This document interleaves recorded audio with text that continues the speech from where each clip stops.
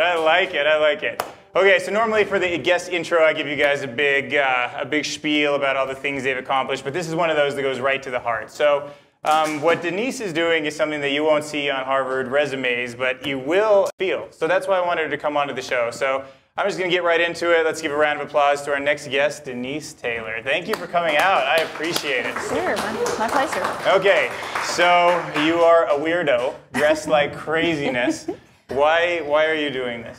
I'm wacky.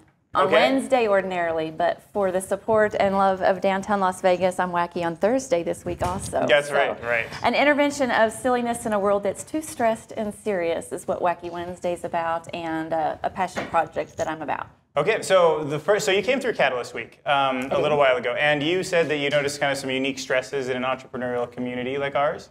Yeah. So tell us about those and what you noticed. I pick up on energy, and I could just feel the, I don't know, downtrodden or it's palpable to me. So when I feel the stress and the seriousness based on what I've been through in my life and the secrets and the keys that I feel like I have, I want to share those so that the stress is not as much. And I don't believe we're created to suffer and struggle, and I want to figure out and relay how I experience a life of joy, and when a lot of people would think that I couldn't. Okay, so a lot of us have businesses, a lot of us have small businesses and tech companies, and we have a lot of stresses, but none of them really compare to a stress you went through 6 years ago. So tell us about that. I'm a mother of 5, so I know what stress is from their toddler ages to now my youngest is a teenager, so I get my daily dose of stress pretty much. But 6 years ago, my oldest daughter was 12 when she was diagnosed with leukemia. And no indicators, no precursors on how sick she was. And just like that, we were set then on this course. And I reference an inner voice, but I had some wisdom come to me that the only way that she was going to get through it was to find the good when it was surrounded by bad, even if it was one small good thing, to cling to it.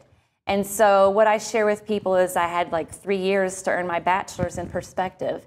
And I'd always been a perfectionist my whole life, and that had created stress because my natural tendency was to find the one flaw or the one thing that was wrong when it was surrounded by so much that was right, but I wasn't experiencing how beautiful it was because I was focused on the wrong thing.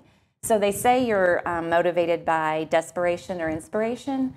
Okay. And I was pretty desperate if it was the only way that she was going to make it to learn how to focus on the good when my natural tendency was to focus on something else. So I've become what I call a perspective trainer, and that I can find the one good when a lot of people can't. They can see all of the bad or the wrong. And so the world's report is that my daughter lost her battle with cancer. So a perfect example of how I can find the good is that I lost the opportunity to share life with her in body on earth, but it's impossible for me to lose her. And I want to teach that perspective so that we live a life of joy. Oh, wow. Okay, so you said you used like crossing the finish line. Like you said that she may have lost her body, but passed the finish line. Like, so tell me how can I like get some of this perspective or what you were thinking in such a terrible time? Right. So the world's report and a lot of our stressors come from what we're hearing around, whether it's our coworkers, our family. The news definitely is inundated with a report that's focused on the negative or the tragic. And the world's report is that she lost her battle with cancer. And my report is I had the best seat in the house, and I watched her cross the finish line a victor. Her spirit was never defeated by the disease. She purposely set out with an intention every day to make the most of the gift of every day. But what I really witnessed in her was this selflessness where it was more about the greater good in everybody else than it was her. I mean, even at her young age, I didn't witness somebody that, unless she did it behind closed doors, not somebody that hosted a pity party, not somebody that was angry and why me. It was just, it is what it is, and if I have limited time, I'm going to make the most of it. So tough, but so cool that you're doing it. So, I mean, every time like you have a stress like that comes into your life, do you immediately feel the way we all do, and then does something kick in, and you're like, you know what, like let's just get wacky? Oh, I only get wacky on Wednesdays, but it is a perfect stress reliever. Well, let me say, people that know me, and just like me getting up to go to the Denise that wasn't, I'm wacky every day of the week. It's just I wear it externally on Wednesday.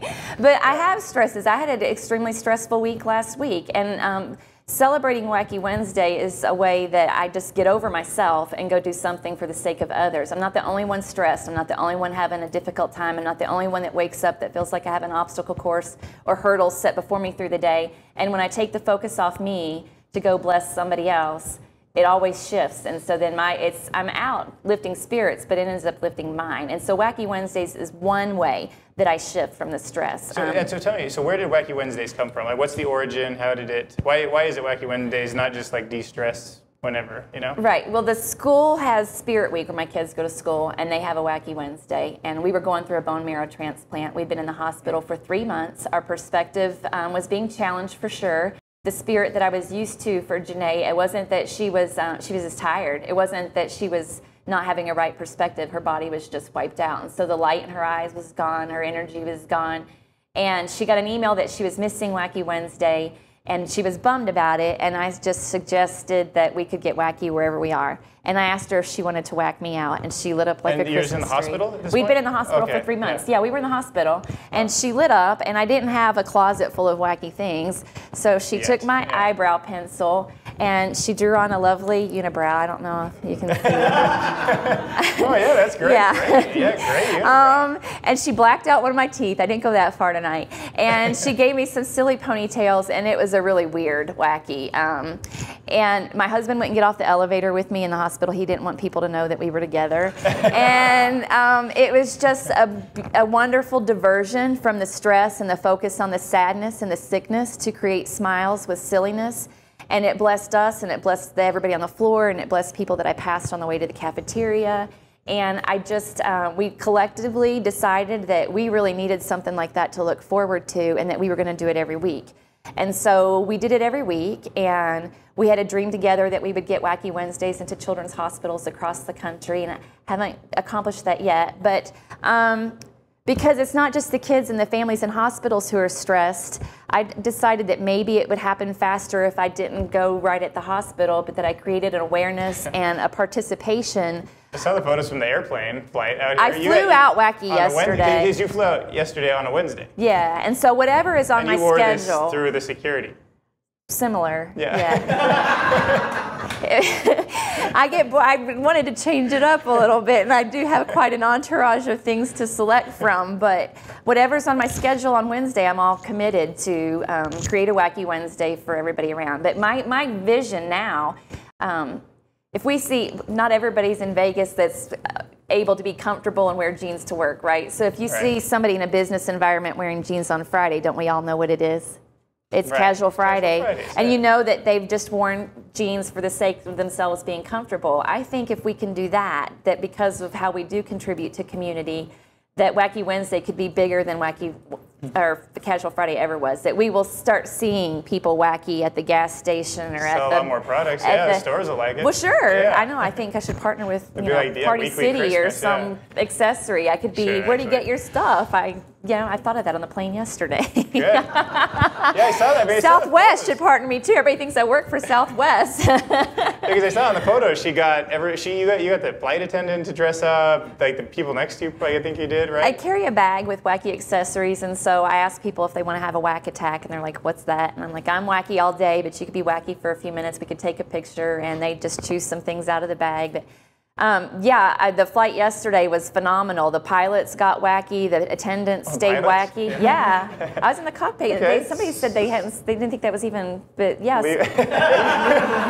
It wasn't even legal? Especially if you're dressed like this, but I make it through TSA and everything quite fine.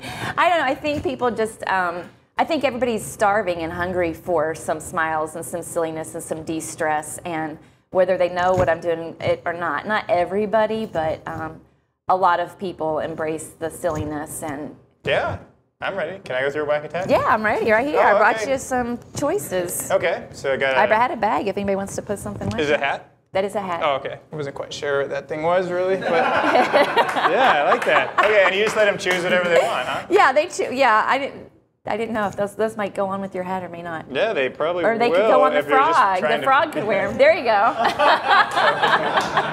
Should have put on there. Did you feel the spirit lift right there? Yeah, I did. Yeah, I feel a lot better. You know, now when you do stupid things, you're like, yeah, I got the hat on. It's not that bad. I do. I've got company now. Yeah. Okay, so yeah, but that's what you.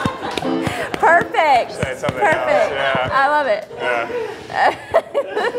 That was a sharp one. That was a sharp one, Spadoni. Yeah, it's good. Okay, so tell me about this. I love this metaphor during our pre-interview. Surprise party of life. This is what you're trying to create on every Wednesday. Have you done this every Wednesday? No, I do the Wacky Wednesday every Wednesday. Have you missed one in the last 6 years? You know, I was telling them even when I think I'm going to take a break and I'm going to just do one or two, it seems to snowball and not be possible for me not to be like all in. Yeah, well, I mean, once you get, I feel like putting more stuff. I wish I had a fake beard. I wish right, you just want to just keep going with it. Yeah, it's like a magnet with metal. It does, yeah, exactly. You just want to hide under it all after a while, so it's good. But okay, tell me about this surprise party for life metaphor, because this actually came up many times throughout the week, and I think that if the audience knew it, maybe it could be something they thought about too. Right, because I use metaphors that I think people can apply all the time. And Wacky Wednesday's the weekly stress reliever, but I have stress relievers for every day. To replace your have-tos with get-to. You know, don't complain about the things that you have to do. Somebody would love to get to do them, and someday it'll be you when you can't do them anymore. So stay present and stay grateful, and don't complain about things that are actually blessings. And the metaphor is that life is throwing a surprise party for us. And if I were throwing a surprise party for you, you wouldn't get to approve the guest list. Nope, no guest list. I would invite people that you wouldn't have invited, right? People will bring gifts that you don't get to register just the gifts you want. So people are going to bring gifts that you didn't ask for and that you may never use or that you don't know what it's for. Sometimes you don't even like them. Exactly. Life just gives you the gift and you say, oh. Right. I don't want that. Yeah. Exactly. But so the graciousness in it and the gratitude is to say thank you anyway. Right. I would not have asked for leukemia. I would not have asked to let go of one of my children earlier than what my plan had been. However, I'm so blessed by what I learned from her. And I heard somebody the other day, and I don't remember who it was, but they were talking about a loved one who had passed, and they said it was worth having her to lose her. And Dr. Seuss says, since we're talking about Wacky Wednesday, Dr. Seuss says, don't cry because it's over, smile because it happened. And some people will go their whole life and not experience what I did in a relationship with her. And so I smile because it happened, and I celebrate every day as I live now. When guests show up that I'm like, I totally would not have invited you. I just say thank you. I just say thank you and move on to the ones that I would. I mean, I tweeted the other day, if you're not enjoying life's surprise party, you're hanging out with the wrong guests. And that's the truth. Like, if I was having a party for you and I invited you, would spend time with your friends and the ones that you would have invited. You wouldn't be bogged down, and you wouldn't be pouting in the corner that somebody was there that you didn't want there. Right. And same thing with the gifts. And I believe everything is a gift. It's just not always wrapped in an attractive package. And so whether it's wrapped in pain or stress, or just embrace it for the opportunity to grow, and that there's something good in it if you will find it. And I'm here to prove and guarantee that if you want to find it, you can. I love it. Spreading the message. I love those photos of you at the airport. I love everybody who's talked to you, who just said so much about how you impacted their life. So that's why I'm glad you came to talk to the audience. But I want to, we're about done with the interview, but I want to talk about these wristbands. So you have a website, which is weget2.org, right? This is where people can follow. And then also Instagram.com, wegetgo. But tell me about what these wristbands that we all are wearing are. So they're the reminder, because as inspired as somebody may be, or the spirit lift that we may create in just tonight or in the week, I want it to last. But it's too easy to what I call fall asleep, or to sleepwalk, and to get out of that perspective that you're blessed, or to forget that you're not enjoying the surprise party. And so the wristband is a reminder. It says I get to on it, and it's got the website on it, so it's a good way for you to remember the website too. And I was actually in line. Everybody deals with lines and stress and traffic or waiting. And so even after I'd been through this 3-year course with Janae in Perspective, I was waiting for a cell phone for my youngest daughter for her birthday. I'd procrastinated. It was a Saturday. It seemed like it was Christmas Eve. There were so many people in there. And I had been in there about an hour and a half. And I wasn't like worked up and being real nasty, but I certainly wasn't enjoying the wait. And I looked down and I saw my band, and I thought, you know, I've waited for my loved one to take her last breath. We waited for 2.5 weeks after we brought her home, knowing that she was getting ready to take her last breath. And I waited for that last breath with more grace and being more present to my blessings than I was for a cell phone. And so gotcha. I feel like all of us, whatever we're waiting for, there's something that's much more difficult, and I think that's a measure that I offer people, not for sympathy or anything other than to, again, use the perspective that it could be so much worse than waiting on this. And if you're focused on the result that you want, which is the blessing, then there are steps that you get to take. You know, and a wait may be one of them. Waiting, the airport is a breeding ground for me to share the get to message when people are worked up about waiting for delayed flights. That's where the cold comes from too. It's a perfect spot, yeah. So it's perfect to share that, you know, we want people go their whole life and don't know the thrill of a plane ride, and we're going to get to see the clouds from above instead of below, and we really need to, you know, just focus on what the blessing is and not what the burden is to receive it. That's awesome. All right, you think we should give her a cheers? You guys think? Be good. All right.